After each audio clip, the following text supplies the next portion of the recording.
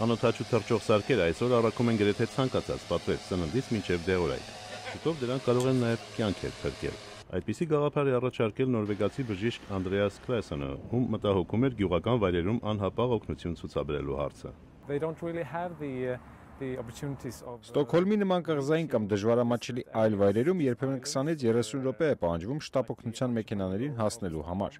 Մինչդեռ սրտի աշխատանքը վերականգնող դեֆիբրիլյատոր սարք կրող դրոնները կարող են շատ ավելի արագ հասնել, խնայելով կենսական նշանակություն ունեցող թանկարժեք րոպեներ սրտի կաթվածով մարդկանց համար։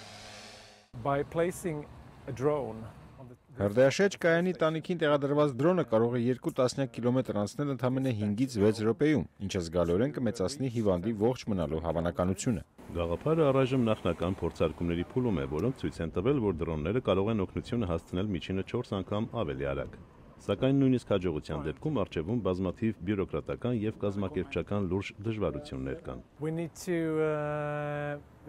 Անհրաժեշտ կլինի աշխատանքը համակարգել օդային երթևեկությունը հսկող ծառայության հետ, տեսահսկողություն սահմանել թռիչքի ընթացքում եւ որ ավելի կարեւոր է վայրեջքի ժամանակ։ Հաջորդ տարի ծրագրվում է կլինիկական ուսումնասիրություն սկսել, պարզելու թե արդյոք դրոնները իսկապես կարող են կյանքեր փրկել։